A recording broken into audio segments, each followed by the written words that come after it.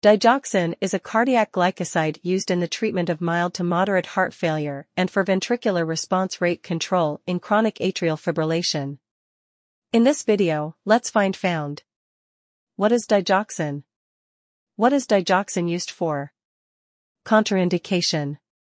What are the side effects of taking digoxin? How does digoxin work? How to use digoxin? What is digoxin? Digoxin, sold under the brand name Lanoxin among others, is a medication used to treat various heart conditions. Most frequently it is used for atrial fibrillation, atrial flutter, and heart failure.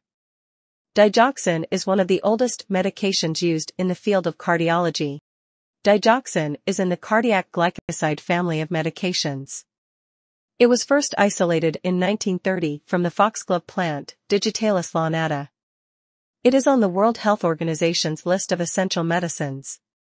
In 2020, it was the 237th most commonly prescribed medicine in the United States, with more than 1 million prescriptions. What is digoxin used for?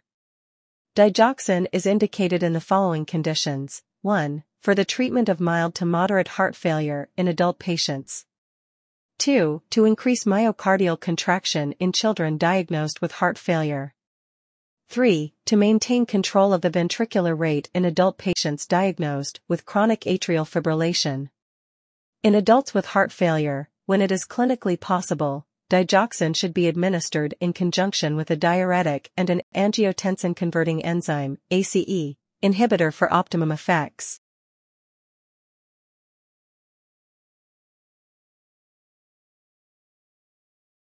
Contraindication. Acute myocardial infarction. Hypersensitivity to the drug.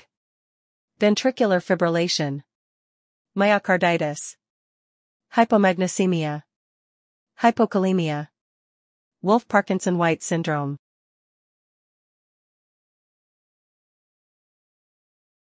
Side effects. Feeling dizzy. Feeling or being sick, nausea or vomiting. Diarrhea. Changes in your vision, including blurred vision and not being able to look at bright light. Skin rashes. Pharmacodynamic. Digoxin is a positive inotropic and negative chronotropic drug, meaning that it increases the force of the heartbeat and decreases the heart rate. The decrease in heart rate is particularly useful in cases of atrial fibrillation, a condition characterized by a fast and irregular heartbeat. The relief of heart failure symptoms during digoxin therapy has been demonstrated in clinical studies by increased exercise capacity and reduced hospitalization due to heart failure and reduced heart failure-related emergency medical visits. Digoxin has a narrow therapeutic window. A note on cardiovascular risk.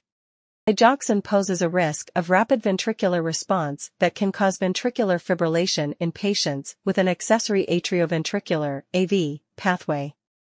Cardiac arrest as a result of ventricular fibrillation is fatal. An increased risk of fatal severe or complete heart block is present in individuals pre-existing sinus node disease and AV block who take digoxin.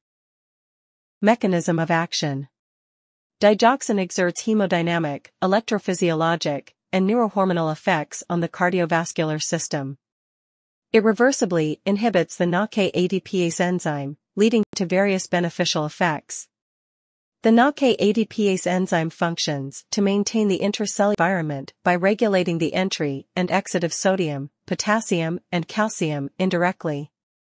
NACA-ADPase is also known as the sodium pump. The inhibition of the sodium pump by digoxin increases intracellular sodium and increases the calcium level in the myocardial cells, causing an increased contractile force of the heart. This improves the left ventricular ejection fraction, EF, an important measure of cardiac function. Digoxin also stimulates the parasympathetic nervous system via the vagus nerve, leading to sinoatrial, SA, and atrioventricular, AV, node effects, decreasing the heart. Part of the pathophysiology of heart failure includes neurohormonal activation, leading to an increase in norepinephrine. Digoxin helps to decrease norepinephrine levels through activation of the parasympathetic nervous system. Half-life. Digoxin has a half-life of 1.5 to 2 days in healthy subjects. The half-life in patients who do not pass urine, usually due to renal failure, is prolonged to 3.5 to 5 days. Since most of the drug is distributed extravascularly, dialysis and exchange transfusion are not optimal methods for the removal of digoxin. Dose. Atrial fibrillation. Rapid digitalizing, loading dose, regimen. 4, 8 to 12 mg/kg, 0.008 to 0.012 mg/kg, total loading dose, administer 50% initially, then may cautiously give quarter the loading dose Q6-8 HR twice, perform careful assessment of clinical response and toxicity before each dose. PO, 10 to 15 mg/kg total loading dose, administer 50% initially, then may cautiously give 1/4 the loading dose Q6-8 HR twice, perform careful assessment of clinical response and toxicity before each dose. Maintenance.